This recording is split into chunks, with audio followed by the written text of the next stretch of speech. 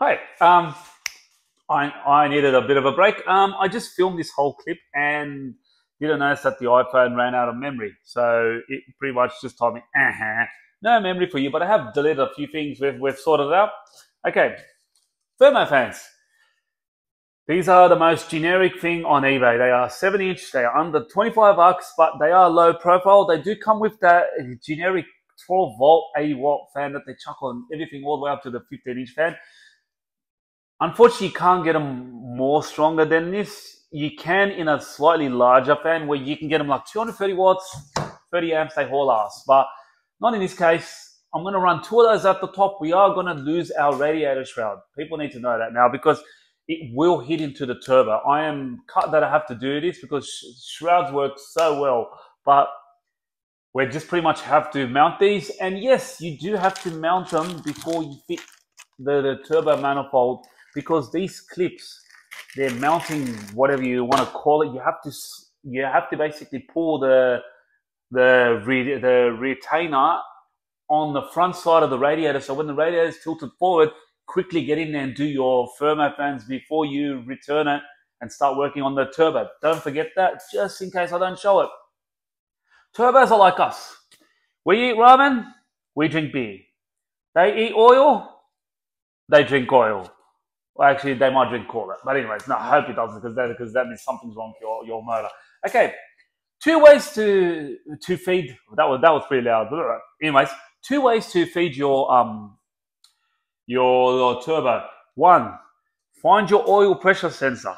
Now, I don't know where it is on this car, and I'm hoping it's not on the turbo manifold side, as in it's going to get that close that we can't fit the following. Now, this is the popular option. You get one of, let me get these parts, unscripted. Here we go. You get one of these.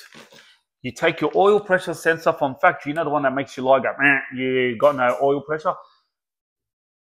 This is a 1/8 threaded fitting all the way around. You basically put your oil pressure sensor. They've given you a basically male to male fitting.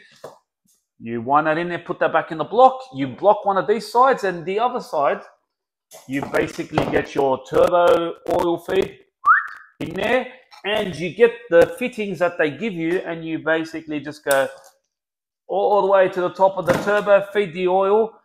A second option, I'm going to be real quick. I'm going to do my best on this one. If you have 80mm gap on top of your oil filter, like when you come to put your hand and unwind it, get yourself, then there's a second option of the oil sandwich plate adapter. For example, SAS make them. You basically put this plate and put a new thread on there, and your oil filter now winds onto this. And it pretty much is in the same location as your factory oil filter. Now, you do need the clearance, or else you can't unwind the oil filter. They do have 2 outlet ports, and they're not too expensive. Like I said, they're like around 30 bucks. That could be an option if Hyundai have put this oil pressure sensor from factory in some dodo location. Let's hope we don't go down there, but still a cheap option. You guys can laugh at my pain, and you guys can pick whichever option you want. Now, as for oil drain, because like I said, it drinks oil, shits oil. So they've given you the fittings. You can go right angle, straight angle, whatever, you know, blue and red. Gotta love it. Very colorful. If it was made, it'd all be black. Okay, the oil sump is worth 65 bucks on this thing. Look it up. I'm not lying. You can buy another one. You can experiment with as much welding as you want. Knock yourself out. I'm not gonna hold you to it. Or you can go to option B, because everyone wants an easy option. You're working in the backyard like me, and your welder sucks. Where is my option B? I feel like an idiot now. Okay, option B. Where are you? Fuck.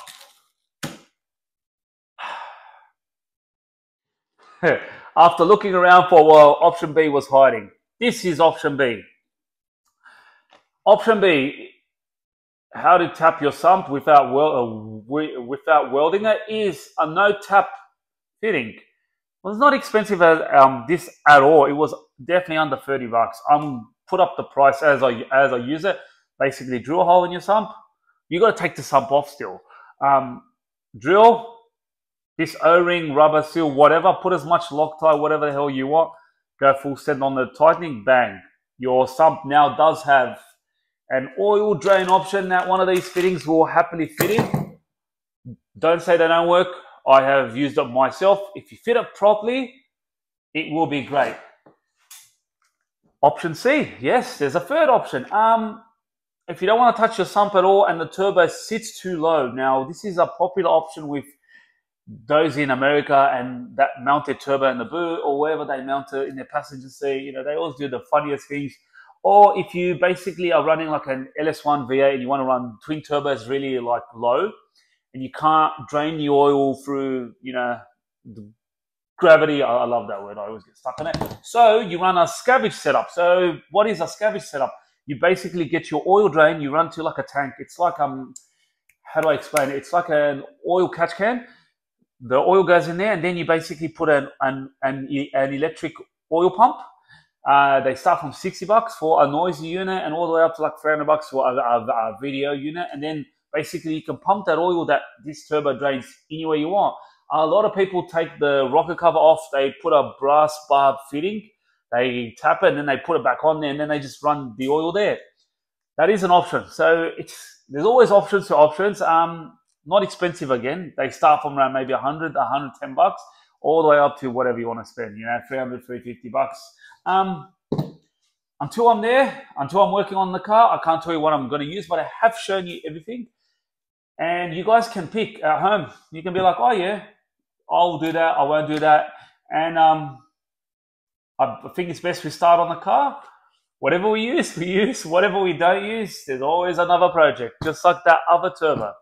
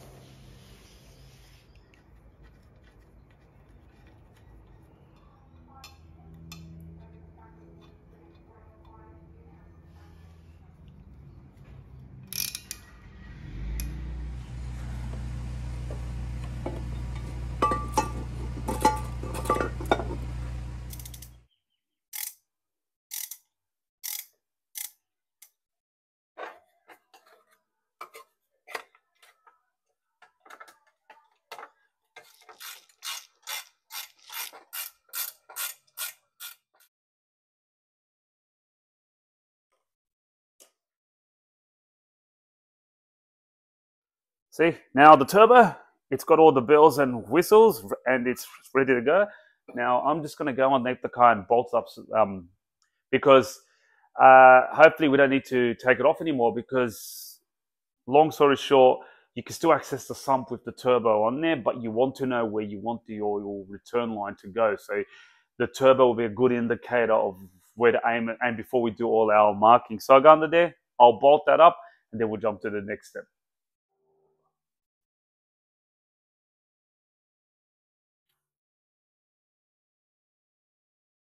Usually the wastegate hose pressure boost reference, whatever you want to call it, is usually short on these. If you have the hose, make it pretty long, and I'll tell you why. It's because one day when you are gonna, let's say, put a boost controller, trying to T-piece this or tap off this, something that's so short, you're not gonna have fun when you're under the car. If this was a top mount, wouldn't be an issue. So I'm just going to basically just give it a big loop. That's still going to run gate pressure, which is 7 pound, 7 psi for those playing at home. And but in the future, I can easily access that from the top, or like, you know, from underneath, just go and put a boost controller if I do want to wind it up. So keep your options open. Be good to yourself sometimes. A few extra seconds of work will go a long way. Houston, we have a problem. As I was filming and editing my footage, I noticed that I've lost a big chunk of footage in regards to the oil feed. So I'm nearing the end of the project. I'm just looking, I go, oh, okay, so I better quickly explain this. Now, I've got photos. Hopefully I can put them up as I'm talking now. If not, I've got them on the Instagram, Rocket Powered Ramen. I'll just quickly explain with some very poor diagrams. That's the engine. That's the exhaust block. There's a water pipe. You'll see it on the Getz. It's like a steel pipe going across. Right underneath it, you'll see like a lime green wire that goes into a rubber cap. You take the cap off. That is the oil pressure sensor. You disconnect it. You need a 20-something mil socket. It'll come out very close to this pipe. So what I did was I used a 4-way brass fitting from AliExpress. I put the from eBay. Sorry, I put the male-to-male threaded fitting in there. I started tightening it back in there, and just before the last turn, I put the oil pressure sensor, the factory one, back on there, and then the last turn I lifted it, I turned it. The oil pressure sensor now sits behind this pipe because there's just that little bit of a gap. Now I had to use the AliExpress 45-degree angle fitting, and basically angle it away from the turbo manifold because it is pretty tight in there. And then I did the oil feed with a big loop in the engine mate because they somehow give you like almost a meter of line. And the bottom port of that of the actual the oil distributor, or whatever you want to call it, you do block it up. They do give you the fittings. So yeah, it's something like that, how tight it is. Like if you look at the engine block and that, it is doable. You can use the oil sandwich plate if you don't want to do it. But like I said, I lost that footage, and I know someone will be watching and thinking, hey, hang on, you just skipped something. But like I said, I've got good photos online that show how it is. And yeah, so we'll just keep going on with the project. Just thought I'd have to throw that in there.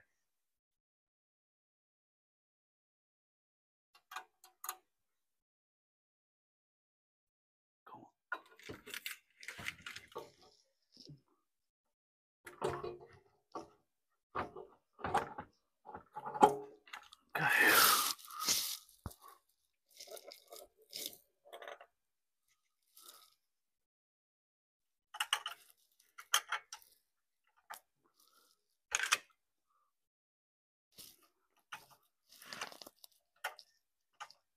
Here you can see this thing, this banjo fitting. Now I need to fit the actual oil feed line there, loop it, and bring it underneath the car, which I'll show you quickly. Bear with me. See that blue fitting you see there? Look at that. Yeah, that one there. Somehow I got to fit it on that. I hope I haven't closed myself in. And even more importantly, hopefully when we turn on here, it doesn't leak, because I think this thing's in the way and we probably should have fitted the oil feed. But I'm going to give it a crack. You know, it doesn't hurt to try. I'll probably do it off camera because I'm not going to be able to see anything the way I'm going, and I'll get back to it. Okay, the oil line's on, but yeah, I'm not too happy with it. Look at my finger. I'll show you where it is. See that? So there's a bit of a right angle there. It's touching the radiator. Now the engine does rock. Now this could be an issue in the future. Now I'm not too sure. If it's up to me, I'd get other fittings. I would have probably preferred if there was a fitting where you can go directly straight into the turbo. I'll see. I'll sleep on it. If it haunts me in my dreams, I'll probably change the fitting. The fitting I'm talking about is for the other turbo, like that. See how that goes from the top? That would have been a lot better in this case. Whereas, yeah, I'll show you. It shouldn't hit into the exhaust if we just went directly straight. See that? But like I said, things happen for a reason, I guess, and it might actually be great, but it does fit. So it's looking very like factory-like. If Hyundai made it, they'd make it a pain in the ass, and this is a pain in the ass. Okay, so now the oil sump has to be taken off, and we can put the oil drain in there. But a section of exhaust has to be taken off because it's kind of in the way. I'll show you. See where that flexi pipe is? This thing right in front of you.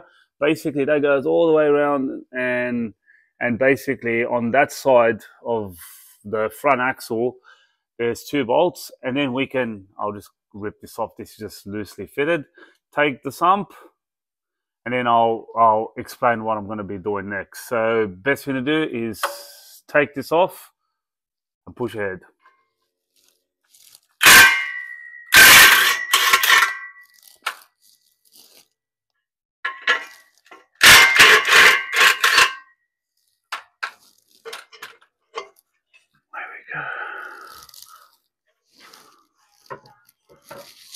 Keep in mind there is an oxygen sensor that has to be removed. The plug's up here, and there's a little plastic, like a mounting clip. That's easy. A bit of pliers will take that off. So we gotta just make sure we disconnect that before we yank it out and tear it up.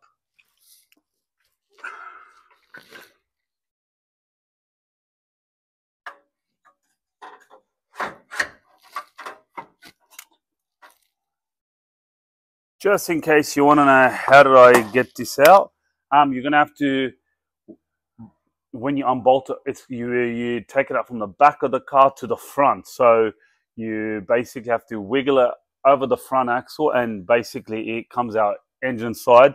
You won't be able to wiggle it out the other way because it's pretty chunky. But it does work. Just be patient with it, and you will get it through. Just a bit of, left, right. So that's how we'll deal with the oxygen sensor a bit later. Now we can access the sump. We'll probably empty the sump out. You can leave it for if you want, and if you like a big mess. But I'm gonna empty the sump from its oil, and then we'll start unbolting it.